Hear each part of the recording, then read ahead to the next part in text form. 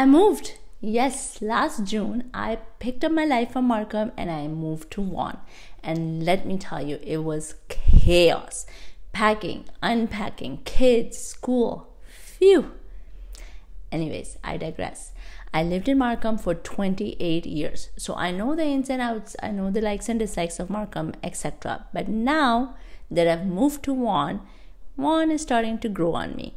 Don't get me wrong, I still love Markham, but there are some things in Vaughan that I like better than Markham. So today I'm going to talk about just that, what I loved about Markham and what I love about Vaughan. If you are indecisive about which one to choose, then keep on watching. My name is Faiza and I'm the new kid in town. Let's start again. My name is Faiza and I'm your new local real estate agent. On this channel, we talk about anything and everything you need to know about Vaughan. If you find any value out of this video, please hit that subscribe button. It would mean the world to me. Alright, let's talk about Markham versus Vaughan.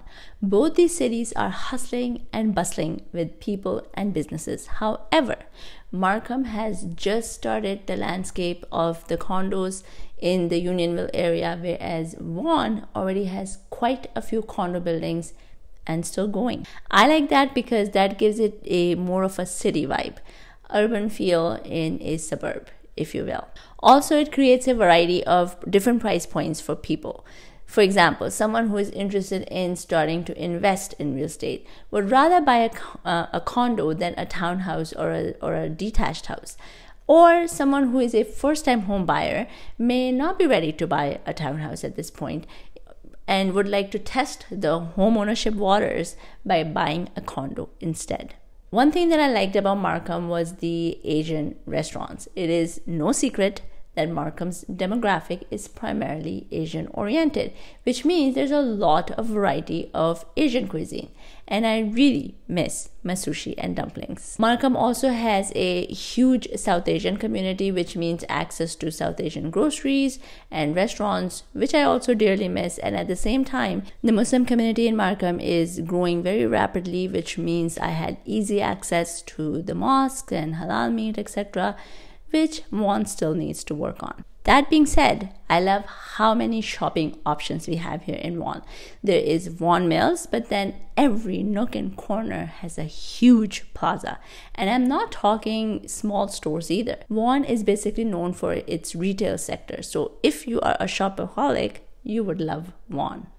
Markham had amazing parks. Every nook and corner had a small park or a big park, and residents didn't have to go very far. Vaughan, on the other hand, has Wonderland.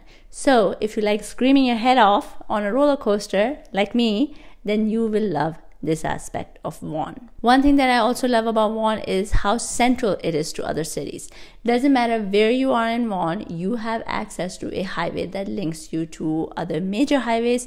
So for example, if you are in Kleinburg, you are close to Highway 27, which links you to Highway 427, which takes you further west like Brampton and Mississauga, etc. Highway 400 runs literally in the middle of Vaughan and connects you to 407 and 401.